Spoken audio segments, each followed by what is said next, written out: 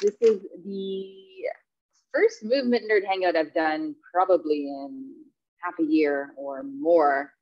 I kind of stopped and I don't really know why. I think I just got lazy. And then I was thinking the other day, we should bring it back. We should do this again. So our topic for today, I was inspired for the get your shoulders off your ears thing, because I was literally biking down Yonge Street here in Toronto and I saw a gentleman and he was literally like this. And I'm not exaggerating, there was no space here. And me being somebody who is very observant of people's biomechanics, I was like, whoa. I just did a double take, like it caught my eye. How does one get that way? Like that's not something that just happens in the course of one day. You accumulate this posture over the course of your life. And I'm not even sure if he was aware that he was standing that way, let alone walking around living his life that way. And why did he get there? How did he get there? I don't want any of you guys to get there. I don't want to get there. I want to have nice awareness of where my body is in space, at the very least, regardless of what kind of biomechanical foibles I happen to have. I at least want to know about them and what I can do about them. So that's what we're here for today. We're going to be exploring the movement of not your shoulders or your ears, but two structures that those things attach to. So your shoulder attaches into your rib cage, and your ears are a part of your skull. So what we're really going to be looking at today is specifically how our skull and rib cage need to be able to coordinate with each other for optimal, flowing, efficient gait. The lens through which we'll be looking at our bodies in motion and moving our bodies in our movement session today is through the framework of anatomy and motion, which looks at how every single joint in the body needs to be able to organize in upright movement across the ground that we call walking. So if there is a coordination you find today between your head and your rib cage that is not the one we're looking for, it wouldn't surprise me if there's a little bit of discomfort, lack of ease, stiffness, soreness in the regions of your neck and shoulders and upper back. It's going to be a very simple session, and we're going to try to keep it nice and short and sweet and not overload you too much so you can go home while you are home.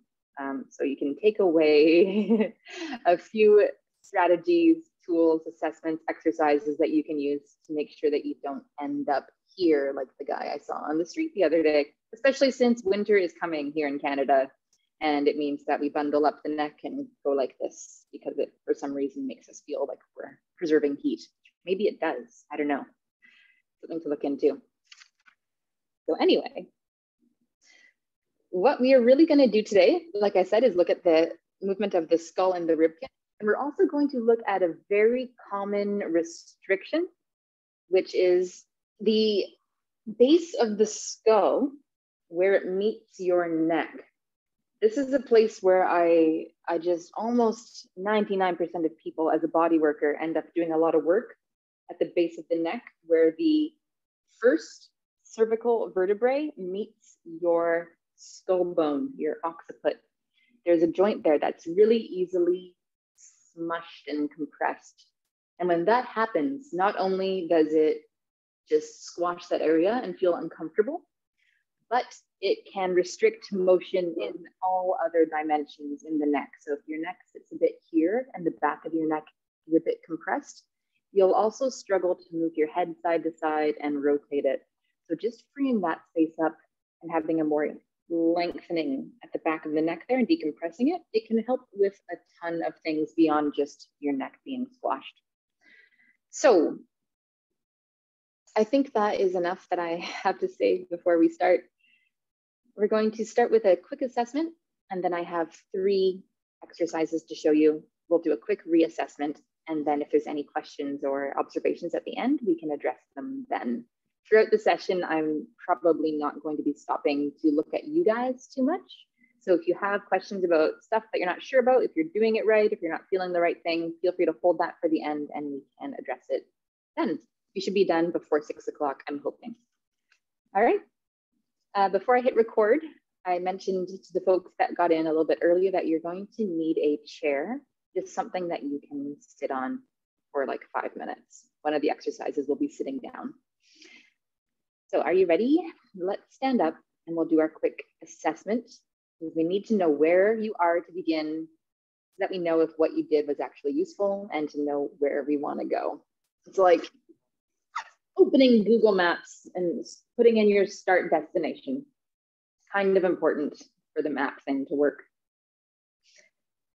If you're familiar with the work that I do and that I have been studying with anatomy and motion, we often start sensing where the pressure is under the feet on the floor. So let's do that now to begin, to get a sense of how your body might be organizing itself.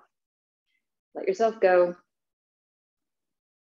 Stand in whatever crappy posture, beautiful posture your body wants to go into without holding yourself in a particular way. This is a space of no expectations on how a body should stand, just be you. And when you feel like you're there, which sometimes takes a while, get a sense of where you are noticing the most pressure underneath your feet on the floor.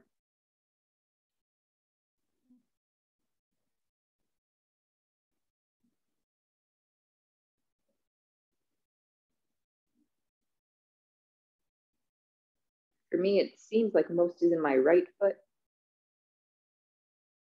and my left foot's quite a bit lighter, mostly on the outside edge of it.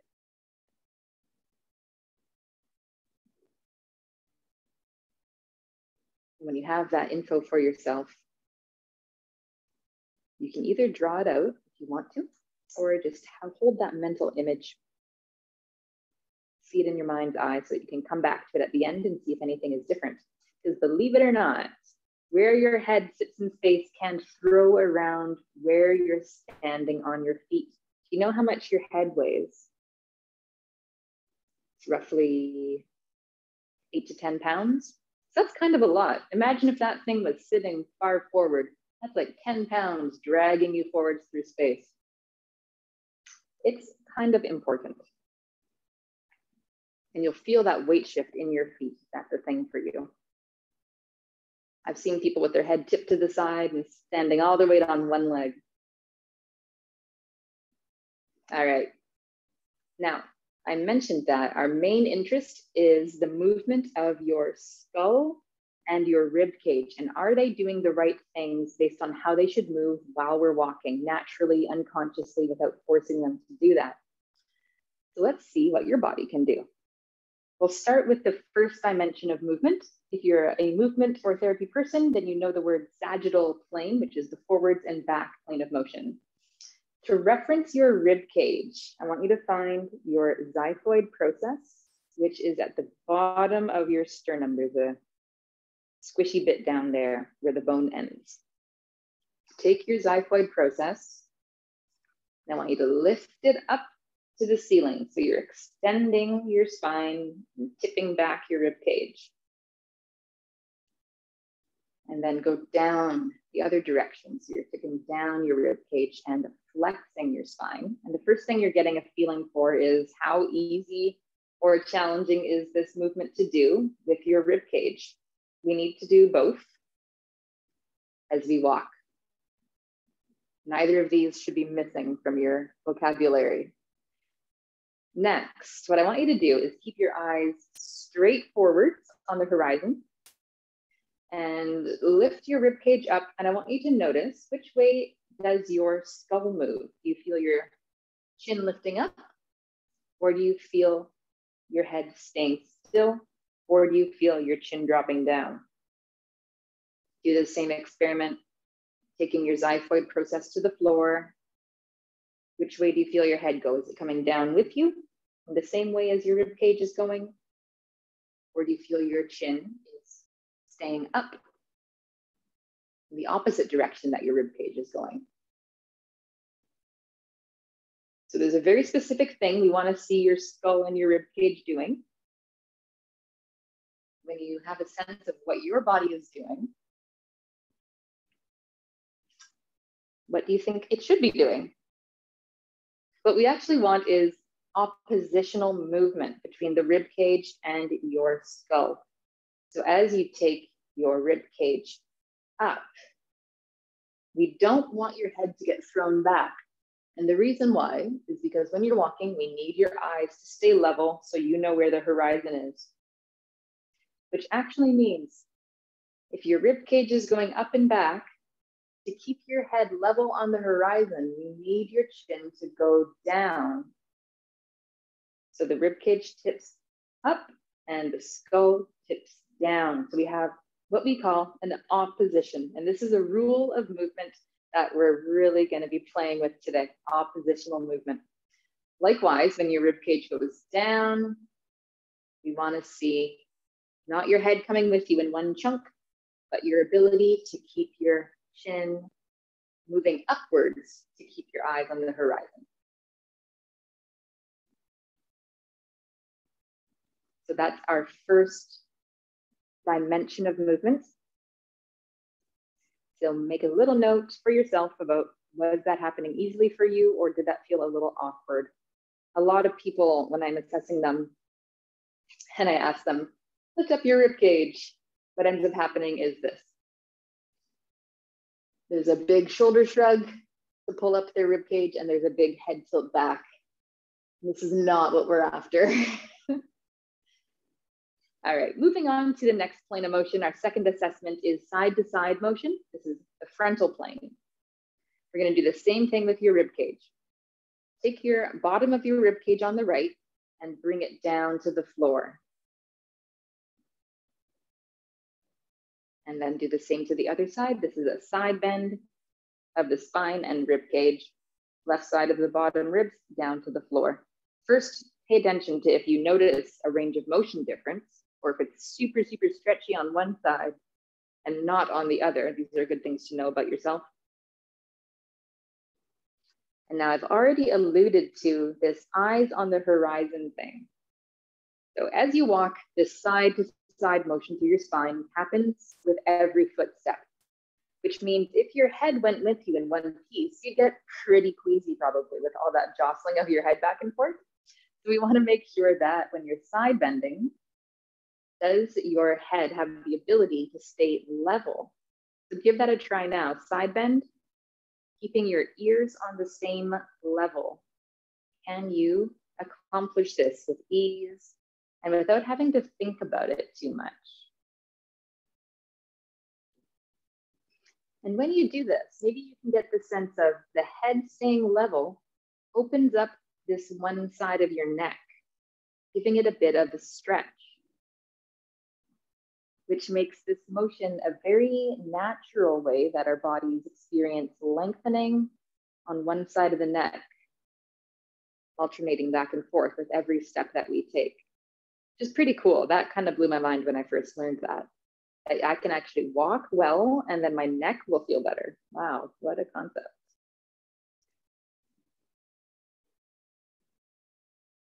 All right, moving on to our third dimension is our rotational movements, our transverse plane movements. Now you probably have picked up on the theme here. We're first gonna start just by rotating through your rib cage to the right without moving anything else. Then rotate with your rib cage to the left. Get a sense of your range of motion. Is there one way that's easier, harder? Do both kind of suck? I'll never forget when I was working at a sports medicine clinic with a dancer and did our initial assessment, and I asked her, can you rotate your rib cage without moving your hips or moving your head? And she stood there like this. She had no clue how to do it. And I was like, how are you dancing at such a high level? Anyway, so we want to make sure your eyes now are able to stay straight forward at 12 o'clock. Can you do this? Is your rib cage able to rotate without your head coming with you? And this one's harder to feel because it's hard to see where your nose is actually pointing if it's really in front of you. How is this oppositional movement between your rib cage and your head? And because this one's a bit harder to feel, let's just do a neck range of motion on its own without anything else. So your rib cage stays front, just turn your head right, turn your head left, and see if you notice any restrictions. Ooh, this really stands out to me. I can't turn my head to the left today. Don't force it. Turn only as far as it will go before you bump into your first sense of restriction. Don't force through a hard stop. So now you should have a bit of information about what your rib cage and your skull can do. You kind of know what you want them to do, and maybe you can see a bit of a discrepancy between where you are and where you want to be for the most efficiency through your upper body. Why don't we try a couple of exercises to see if we can give back some of what might be missing for you. And please know this is a very general session. It's not meant to fix your problems. It's not specific to you, but I hope that there's something in here that might be useful. The first thing we're going to do is on the floor. And our intention is to decompress the back of your neck. Now, be mindful that there are some folks who are already decompressed.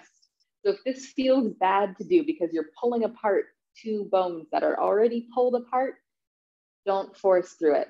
But like I said, not an actual statistic, but like 99% of the people that I happen to work with tend to be here. So this exercise I like to call the neck elongation stretch. You're gonna treat it as a whole body movement. You can do this standing. I'm gonna show you on the floor. You can maybe watch it first, and then we'll do a couple of reps together. So the main movement we're going to do is with your skull nodding, which will bring the back of your base of your skull and neck down to the floor. And that movement of the nodding of your head, the sliding of your skull along the floor, lowering the back of your neck to the floor is going to open all the joint space at the back of your neck and decompress the area. Now, to help us along with this, you're going to take your hands and you're going to press down towards your feet. You're going to flex your toes up and you're going to press out through the Sorry, it's hard to hear you. It's hard to hear me? Yeah. Okay. The sound changed a lot when you lay down. Oh, that's weird. Maybe I got bumped out of the place. Oh, no, it's better. Okay, just needed to fiddle with my headphones. Thank you for letting me know. All right. The beauty of live. All right, where was I? So hands and feet are going to press towards your feet. And that pressing down is like an anchor so that you can then roll with your head a little bit. So just to repeat that in case it wasn't clear, because apparently sound quality was bad. Sorry, it's still kind of hard to hear you. Perhaps you have to speak louder if possible. Yeah, I'll try my best. Sorry. No, it's okay. Thank you. So you're going to do the rolling with your head, pressing through your hands and feet. And all you're going to do from here is hold and breathe. So on an in-breath, and then on an out-breath, you're going to press a little more with your hands and feet and roll a little farther with your head. And you should get the sense of the back of your neck going down to the floor. And then you're just going to let it go. So that is the movement we're going to do. We're going to do 4 rounds together. I'll point out a few things along the way. So if you're ready, take a breath in.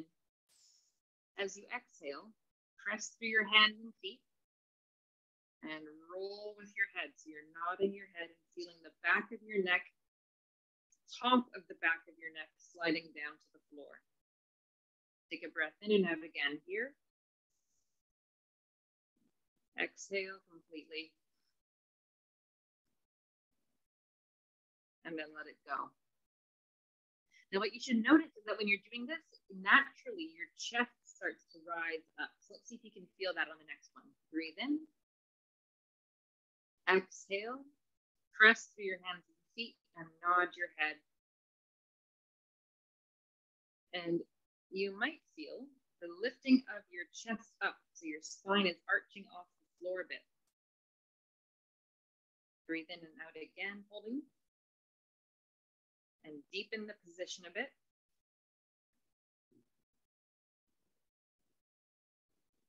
and then let it go. What you should feel is a bounce back. So when you let go of the position, your head nods back up, which means you actually move your neck. Let's do 2 more times. Breathe in, exhale, press through your hands and feet, nod your head, and feel the base of your skull and the top of your neck rolling down into the floor.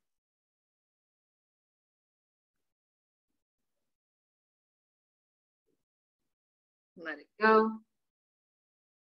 1 more time. Breathe in, exhale, press through the hands and feet, nod your skull. So you're feeling your head actually sliding up along the floor as you push your hands and feet away from your head as an anchor. Each time you do it, you should get a little bit more sense of that decompression at the back of your neck.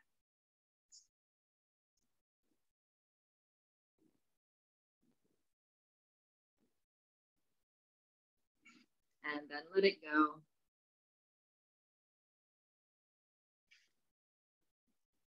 And let's slowly turn to your side and come back up.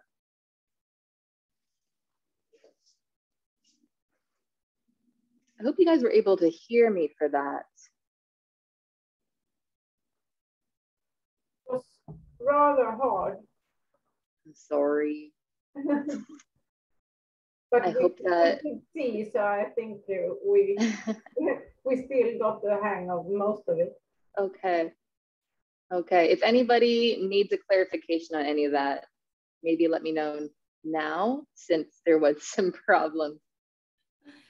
Hi. Hi. So I noticed you had your wrists like sort of extended when you were doing that.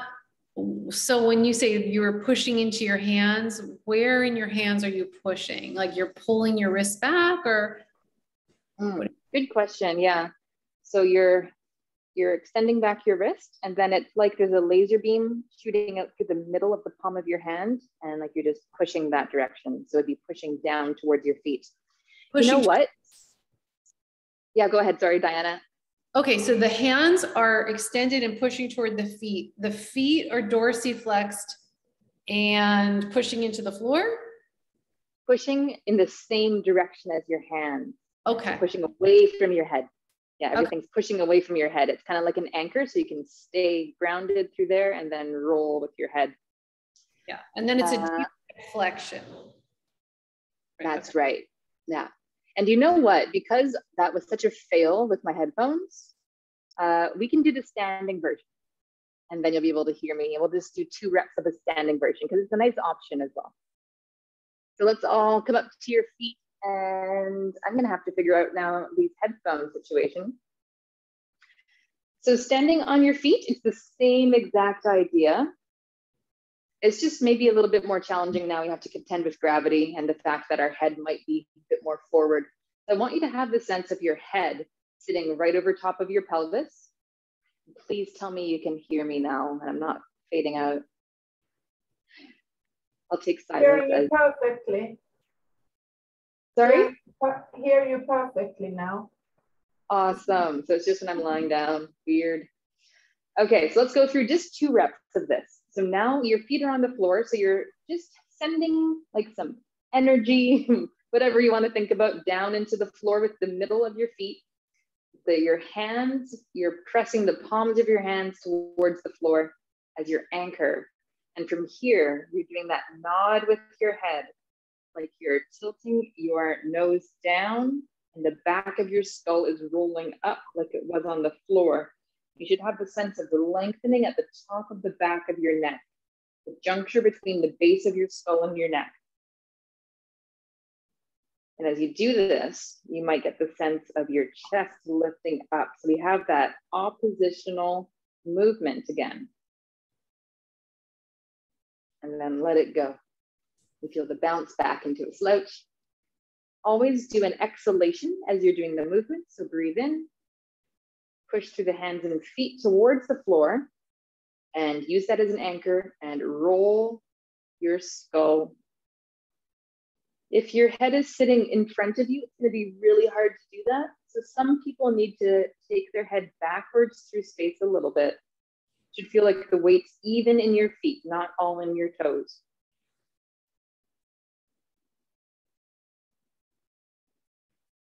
And then just let it go.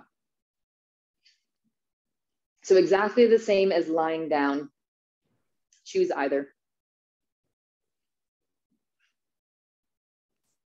And interestingly, just after doing that, I have more weight in my left foot. So if you want to take a moment to see if your feet pressure feel different, no expectations, but sometimes it's interesting how just moving some stuff up top affects how you're standing on your feet below. All right, so we're going to continue on. Grab your chair and have a seat. We're doing this sitting down so that we don't need to think about your pelvis or your legs, just so we can focus on the movement of your rib cage and your skull. So in that elongation of the neck exercise, you were really just thinking about the neck movement and anchoring down. Now we're actually going to be moving the rib cage and trying to feel the skull moving in the correct direction. So you can have your hands wherever you want, by your sides, on your legs. And we're gonna lead the way with the rib cage motion that we did in the assessment. Sit on the edge of your chair so that you're not kind of rounding back. Or if you want, you can sit back in your chair if it's a straight chair, so you can feel your back in contact with something. I'm gonna sit on the edge of my chair because my chair is a little bit too reclined. Xiphoid process, you're gonna start by lifting it up towards the ceiling. And I want you to get this sense now, after doing that neck elongation, decompression, is it a bit more natural now to keep your chin moving down as your chest rises up?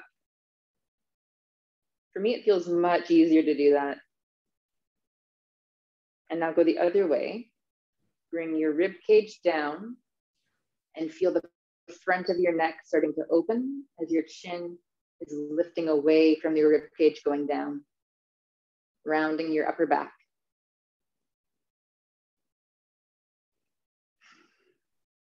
And we'll do this back and forth a few times, and I'll coach you through some key points. Take your xiphoid process of your rib cage again up, and your chin is going down. So what you should get the sense of here is the space between your chest and your chin getting smaller. So if you want to put your index finger on your chin, your thumb on the upper chest, as you lift your chest up, that space where your fingers are should get smaller, not bigger. Now, let's add in a pelvis movement. So I want you to roll with your pelvis so you're sitting more to the front of your chair. So the tailbone's rolling up. So now your whole spine is involved here. Now go the other way. You can keep your fingers where they are, index finger on the chin, thumb on your chest, and let your rib cage go down and feel how that space between your index finger and your thumb gets bigger. If it gets smaller, it's because your head's going forwards with you. Keep your head where it is.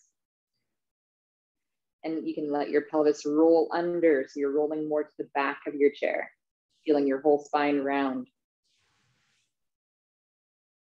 You might even get a stretch through your whole back here. Let's do one more round. Bring your xiphoid up. Feel the space between your chest and your chin get smaller, and know that you're getting a lengthening and decompression in the back of your neck here. But what about those shoulders? Do you feel what your shoulders are doing? Are they lifting up with you, or are they able to slide down? So I want you to get the sense of your rib cage lifting, but the shoulder blades on the back of your body are traveling down. And if that's not happening, a common culprit is a head that slid forward. So see what it feels like just to move the back of your neck slightly backwards through space. Does that make it easier for your shoulder blades to slide down your back here? And let's go the other way again, rib cage down. Allow the front of your neck to open up as the back of your neck starts to shorten and close. Roll under with your pelvis. Rounding your whole back. You might get a stretch between your shoulder blades. Speaking of those guys, at this moment in time, what do you feel them doing? Are they kind of rolling up, or are you trying to hold them down? I want you to let them go up and forwards and spread apart the back, giving them a stretch. One more for good luck. At your own pace, rib cage up. Make sure your head didn't just slide forwards. You want to think about your skull sitting on top of your pelvis here. Chin is letting it go down. Shoulder blades sliding down, and they might even be coming towards your spine a little closer. If you let your arms hang down, you might feel your shoulder blades want to come together, which would be great. And then the other way again, rounding xiphoid down, eyes on the horizon. Roll under with your pelvis. A nice slouch. If you let your arms dangle, you'll feel your shoulders rounding forwards and slightly elevating to your ears. And your arms slightly rolling in. Both of these motions, have a break, are motions we need as we're walking. I think a big misconception about shoulder posture, neck tension and things is that people kind of think that rounding your back is the devil. And it definitely can be if that's all you can do. But when we're walking, with each step, we need to go through cycles of the back, doing this part of the motion, the arching, chin down, and the other part where you're rounding. And if you can only do one, then you've got some problems. That might show up as discomfort, pain, stiffness. I'm just gonna turn I'm hearing some sounds from the background. So I'm just gonna check if anyone needs to be muted. All right. All right, we're gonna do one more movement. Exploration, more for the side to side motion to see if you can get your sides of your neck to move. And then we'll recheck how your bodies are feeling. So this one we'll do standing up. We're gonna start it off with a bit of a actual head tilt to find the neck stretch. To do the head tilt, don't just dump your head to the side. I want you to think about the top of your ear cartilage getting pulled up to the ceiling. Because we're looking for a sense of length through the side of the neck, not just a squishing down. So hold that ear up and keep think up until you have a bit of a sense of lengthening, stretchiness on the side of your neck there.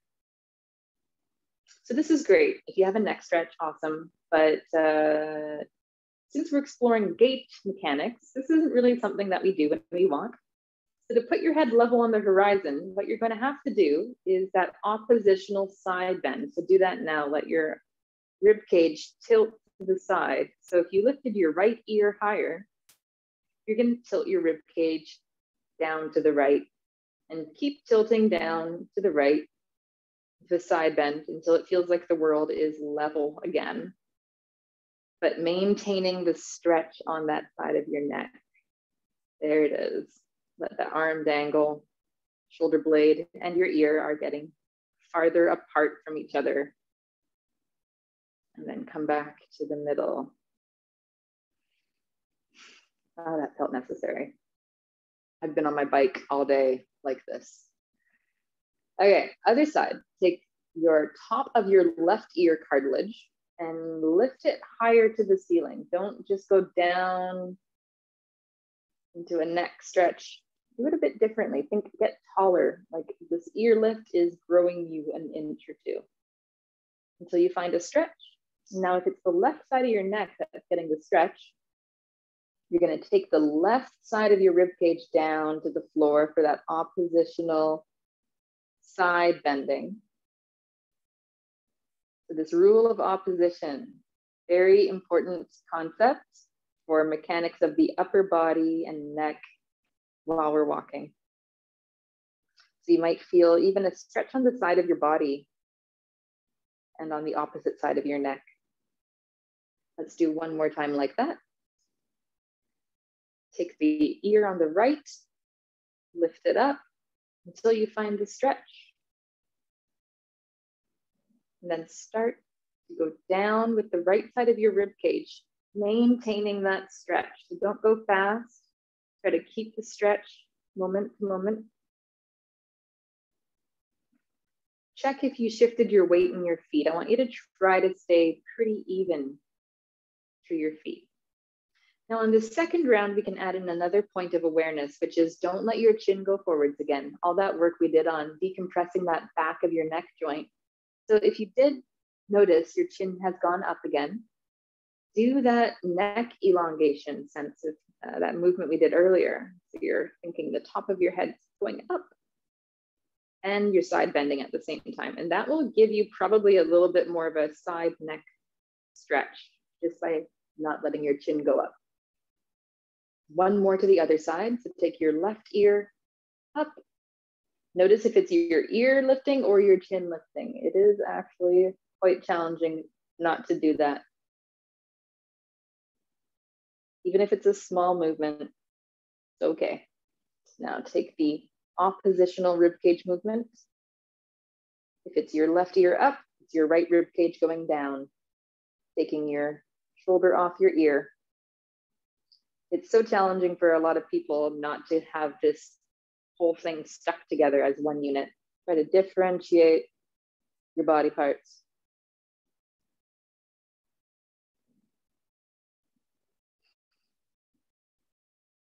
Check if there's one side that is easier than the other. It's always good to know. Okay. Now, as is the fashion in anatomy and motion style of work, go for a walk around your room. Even if we didn't really do anything with your lower body, just walk around. It helps to get stuff to integrate because all this work really should be what happens within the space of each foot step, which happens in less than a second.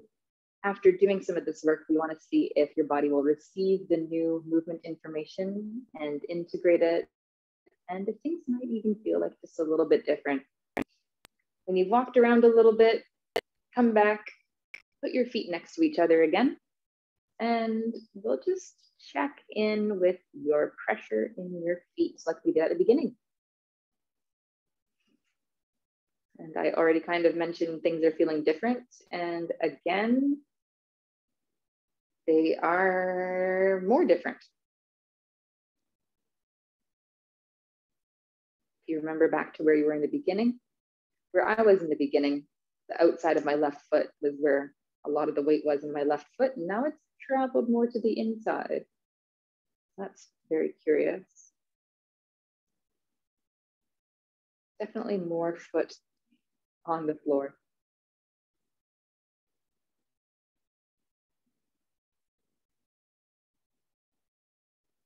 Now check your head rotations. Just turn your head right and left and see how things feel. And whoa, I got a whole lot more ease going to the left now than before. Even though we didn't really do any rotational stuff, you might notice a change. Remember, I mentioned in the beginning that when this back of the neck joint where your top of your neck meets your skull, if it's a bit compressed, it can restrict every plane of motion, side to side and rotational. So just doing that seems to have helped me a little bit.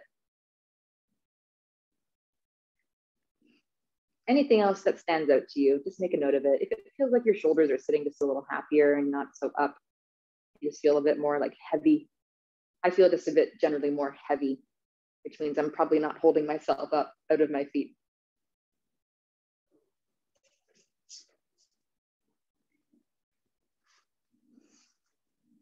All right.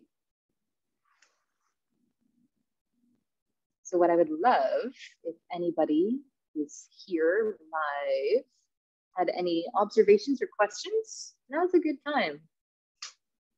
Opening the floor. If you have anything you want to say, you can feel free to unmute yourself, or if you would prefer just to type something in, you can type into the chat box, whatever is your jam. How was that for you guys? So when we were doing the assessment and the side to side, I noticed when I was going to the right, I got a nice opening on the right side of my jaw that I didn't feel it at all on the left initially. It's still not even, but it's much better now. I'm like, oh, I feel a little bit of movement in here. So I'm wondering that's part of the tightness I have on the left side is also a jaw thing and not just a rib cage or neck thing. Yeah, it could be. That's cool that you felt that. That's a whole other, I think I did a session on the jaw a little while ago for some of my workshop students, but I definitely have left-sided jaw restrictions, and it's a big part of why my left side of my neck is a problem. So that could be fun for you to explore more, Melinda. Thanks for sharing. I found that the head thing, tilty here and then the ribs is very complicated, but when I get it, it's amazing. And then I look at myself and I go, I have no idea how I got here. But and the other part is your instruction to keep, I realized and through other things that you've done that my default is to come forward. And the exercise we have is put our head against the wall for the cogs, I think. That really helps as doing it against the wall and on the floor as well, to realize that instead of doing what I'm supposed to be doing, I'm doing this forward. So it's nice. It's, you know, I just found myself actually, I've got a bookcase beside me and I actually put my elbow on it and said, okay, don't let that move. It didn't work very well because I locked my shoulder, but I could see it anyway. So it's good. Cool. Yeah, thanks for sharing.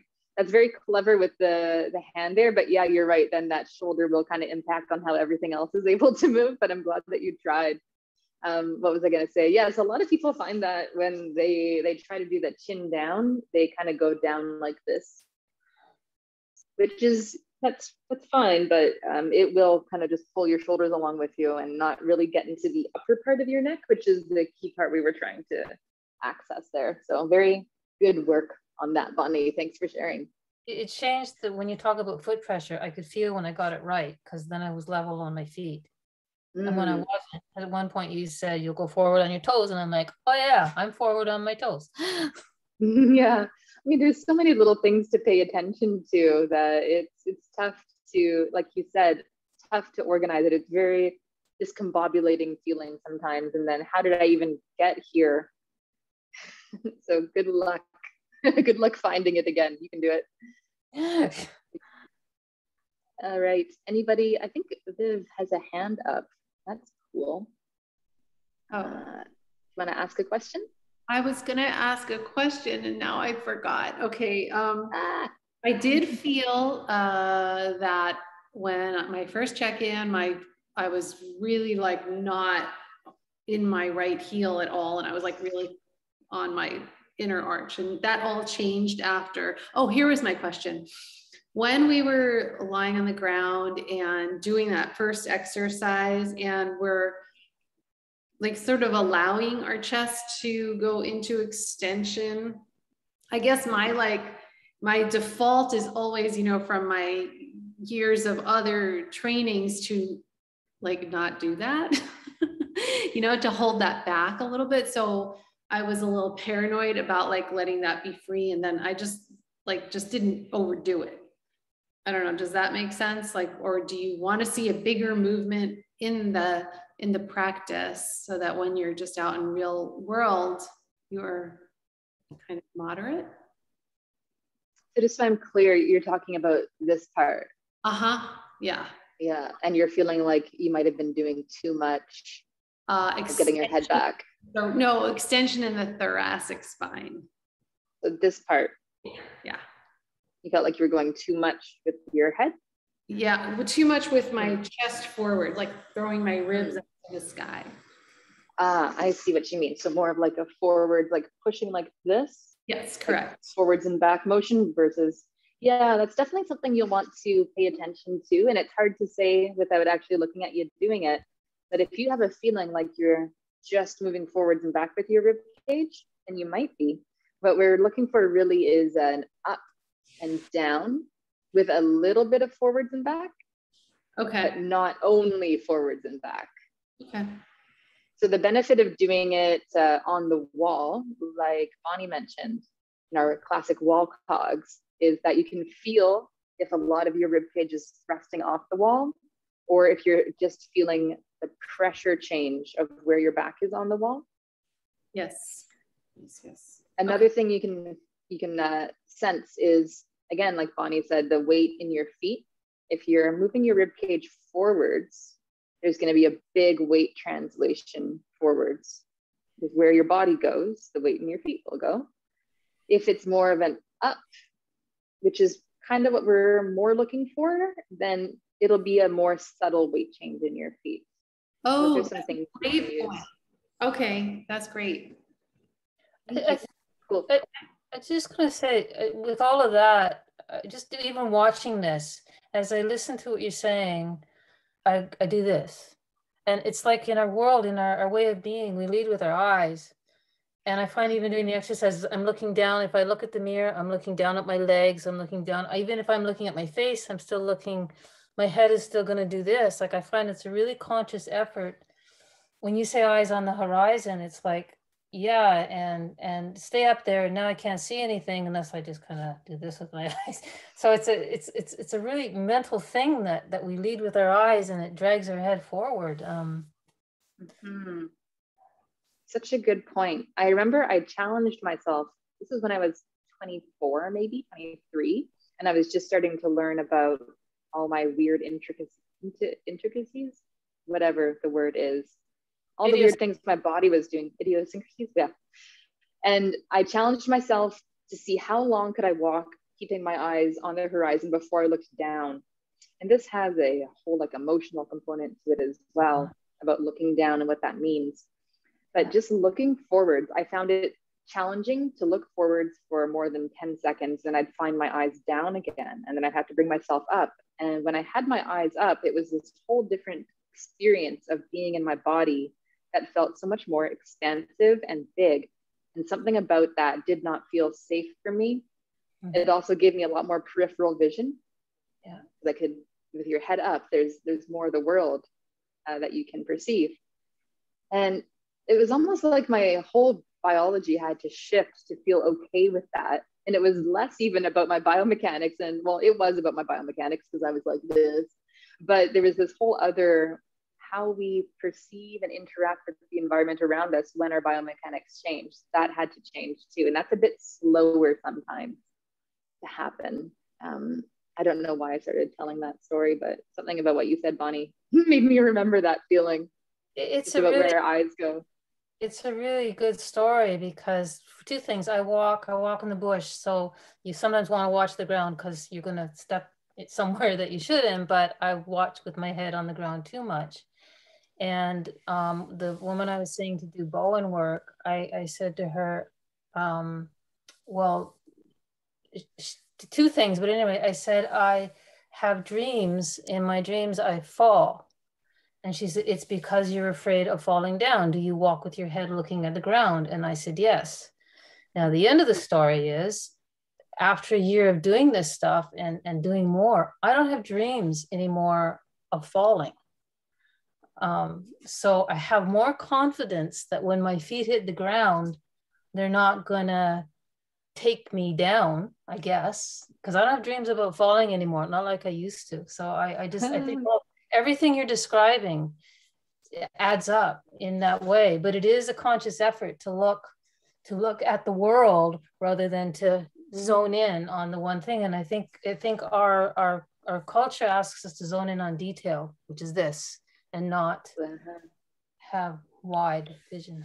Yeah, and that's like the left brain, right brain thing as well. Very cool. Sorry, I don't know how to raise my hand. Sorry, I'm mute. Okay, Susie and then Ulrika. Hi, I just want to say hello from Australia and to thank you very much for your accommodation of our time zones. It just is great to be able for me at 8 o'clock in the morning, not in the evening. So thank you so much. I just really enjoyed that. I just wanted to make 2 quick comments. The first is I'm a Pilates mat teacher, and I'm sort of working kind of backwards really to where we should have started, because there's a lot of issues with our training, I feel. But it's just so wonderful to actually learn the sense of the movements. I mean, Pilates embodies a lot of what you're doing, but you know, the understanding isn't there. It's almost as though we just repeat these patterns, and I guess it's better to repeat good patterns, but it's also really fantastic to have them unpacked and have them make sense, because you know, Pilates, what's the point in doing Pilates mat if it's just about an hour in the mat, on the mat? You know, it's not about that, it's about movement. The second thing is it's very interesting about the eyes. I think in the West, I've done quite a bit of Indian dance. And of course, in the West, when we say move the eyes, we don't mean that. What we do is move the head. Whereas in Indian dance, there's an enormous amount of movement of the eyes where the head doesn't move. So, or it might move from side to side, but the eyes are always moving. And so there's a different sense of when you're looking at something that you move the eyes to look, you may not necessarily always move the head. And I obviously wear glasses, and my optician has me doing quite a bit of eye exercise where I don't look down by moving my head, I look down by moving my eyes to try and dissociate my eyes from, to get my eyes moving, not, you know, as a kind of orbs in with muscles, etc., to kind of keep them nice and mobilized too. So, but thank you very much for this morning. Yeah, you're welcome. And thank you for sharing that. And actually, if you, you can take it a step deeper and think about how the eyes and the skull have an oppositional relationship as well. And they have their place in the gait cycle. Everything has its home in the gait cycle. And yes, we don't often think about how there's actually muscles attaching our eyes to our skull, and they need to be stretched and stimulated and contracted as well. That's very cool. Thanks, Susan. Can I ask a question? Rika. By the way, I also want to say thank you. And in Sweden, it's midnight now. Oh my gosh. I have stayed up. Yeah, thank you. I want to ask a question about sitting, especially in front of a computer, since you're supposed to be able to access both this when in gait cycle, but when you sit, you tend to get stuck in one of them. Perhaps you start out with the rib cage up, and then you slouch and get more and more into the screen. Do you have any advice how to think? Should I try to get into both ends consciously, or? That's an excellent question that I think every human being can relate with. Yeah. And yes, what you're saying is a very good idea, I think.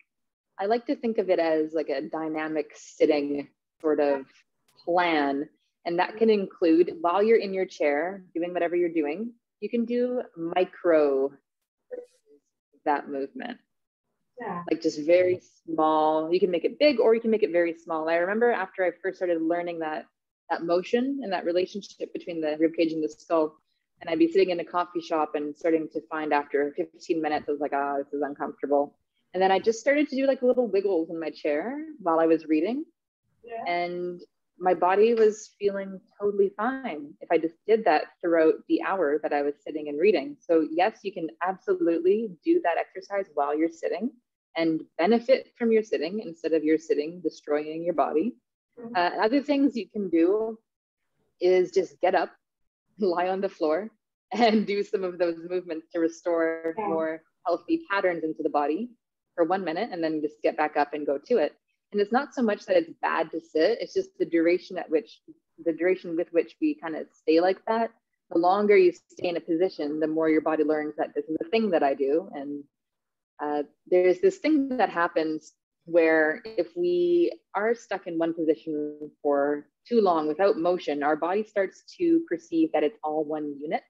It's like when you've had a ring on, when you first put it on, if you've never worn a ring before, you really notice the ring is there. But after about 5 minutes, 10 minutes, you don't even sense it anymore. It's become a part of you because it's nothing new anymore.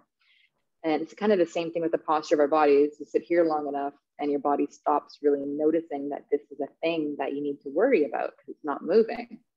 So we do want to listen as well. The first sign that your body is saying, oh, sitting's not comfortable, that's the moment when you either start doing some dynamic sitting strategies, or you stand up, or you lie down on the floor. You just break the habit before your brain starts to perceive that this is how we are. And it's really not rocket science. Get tense here. I compress back in the neck. And also I've noticed I tend to roll like a ball when I sleep, like a child's pose. And when I start in the morning, I'm rather round in my back. And I'm trying to not do like that in order to see straight. But I think it takes, I do some cog works in the morning to get this rib cage moving, because, but it's hard to, when you sleep, you don't know what you do, you know, and I have a hard time falling asleep in any other position. So. Yeah. Well, it sounds like you're doing some good work in the right direction. So just stay with it. I found Gary Ward's book and his lessons, and that's how I found you as well on Instagram. Oh, cool. The tags. Amazing. Go Instagram. It does something useful. Some of your films on YouTube. Oh, awesome. Well, I'm so grateful that you found me. I'm so happy that I have found this, because I have had trouble so long time. And finally, I think I found something that works. Fabulous. All right. We're getting close to the hour, so we're going to wrap it up here. I just want to say that if you do enjoy this style of work and it feels good for your body and you want to learn more, my next full-on liberated body workshop is coming up in a couple of weeks on November 17th. I haven't run it for like a year almost, but I decided it was time to bring it back. So anyone who came live today, I'm going to be sending out an email with that information and also a special promo code for 25% off registration. It's going to be available for the next 48 hours or until the end of tomorrow to use the promo code. So it's good if you want to sign up that you do it with the promo code by the end of tomorrow. So I'll send that to you in an email.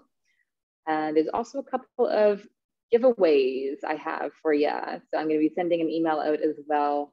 I'll be drawing names from a real life hat. And if you win, I'll send you the info on what you've won. I think one of the things I decided to give away was a free spot in the workshop. And there's something else that I'm forgetting now. What did my notes say? My notes don't say anything useful. I can't read my own writing. So I will send an email out tomorrow. The recording of this will be available hopefully by tomorrow morning, my time as well, before I head off to work for the day. So with much gratitude. The recording, will it be on a link in a mail or? Yes, yeah. I will send that to you in your email, and all the audio quality snafus and everything will be included because I am not going to edit it. So no problem. I had forgotten to turn on the audio in the beginning, so I missed the first 5 minutes or so. I would appreciate that you send out. I can look at this again. Yeah, absolutely. All right, everybody. Thank you for coming out. I appreciate you being here. I hope that you enjoyed the session, and you can always send me an email as well later on, or send me a message on whatever app we use to communicate on if you have any questions. Have a great evening wherever you are in the world. Or Ulrich is going to get some sleep now. Thank you very much. Bye.